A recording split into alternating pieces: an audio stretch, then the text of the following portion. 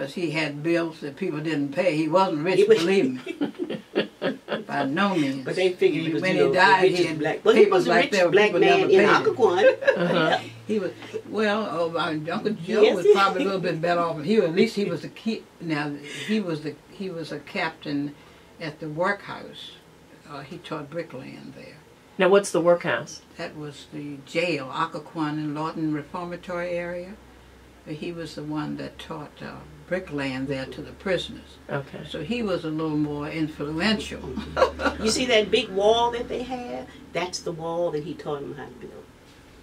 Interesting. And that's still he there. had the brick house that's down in Occoquan on Commerce Street. He built his own house there, right there. But he was a little more well off than Ogle was.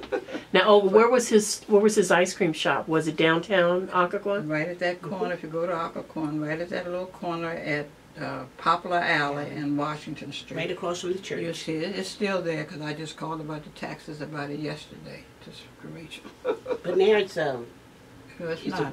a craft shop. It was a sewing shop, but the lady left.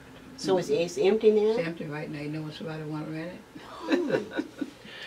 But anyway, that's he was the one, yeah, that did. Like she said, he did. That was the part. He did go to Manassas, but that was what they told him. The reason that the buses did.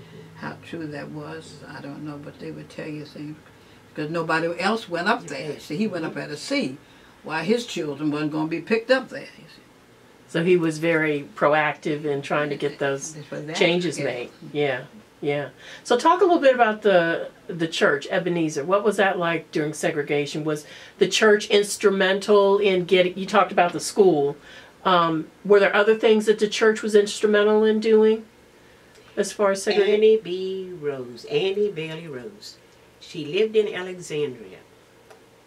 But she was like Congressman Herb Harris. Activist.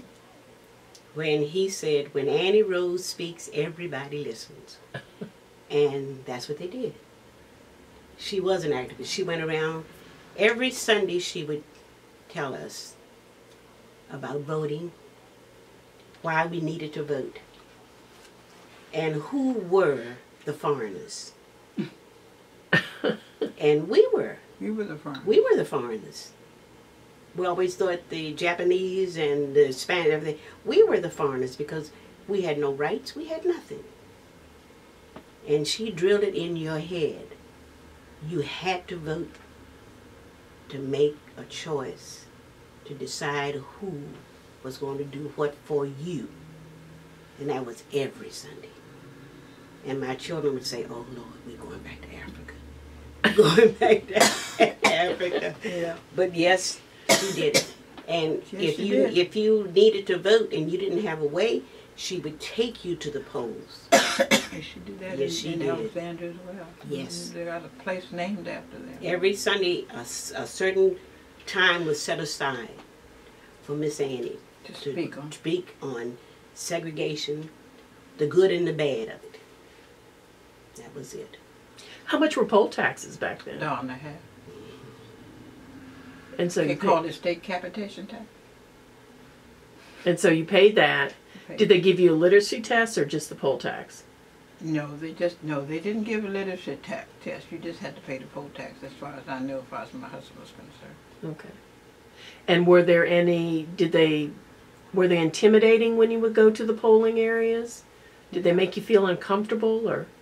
No, not that I remember. Like I said, sometimes who you are makes a big difference. I can't say that anybody else went in there had that problem, but I don't remember my husband and I having that problem. And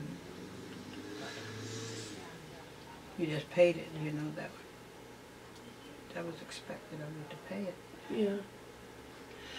Well, I know, Mother Harris, you talked about going to the March on Washington. So talk a little bit about, you were working in D.C. and then going to that march that day. Well, I can remember walking because I guess we could have. I did a lot of walking in those days over from where I was working. I worked at General Accounting Office there for this street. So we got off and we just walked over there to it. And I think I remember just telling you that we stood down there and it was just so many people. and the people were, it was so many of us, let's put it that way. It was so many of us out there, as well as was a lot of white people. And it was just the spirit was just so high, because here was Martin Luther King was there with us, and you could hear that voice. As I've say many times, I hear the records and I hear it, but it was nothing like that. Just to hear it, and I'm really meant to bring the record, and I forgot about it. Just to hear that voice it was like somebody was opening up a new life for us. That's how it felt. And I remember listening to all of it and going back to work more or less, and getting on the bus and going home. But I can remember that like it was. And when I went to the mall, just when I walked around and just saw the words, because the words meant so much to me, that they have on each one of those stones of the quotations that he made at his monument. At the monument down there they have for him, and just think of that. It's like I said, I can't even express how I even feel today. How it was like I want to say free at last. Yeah, yeah. Is that the way you felt after the Civil Rights Acts were passed? That's the way I felt. Well, we got a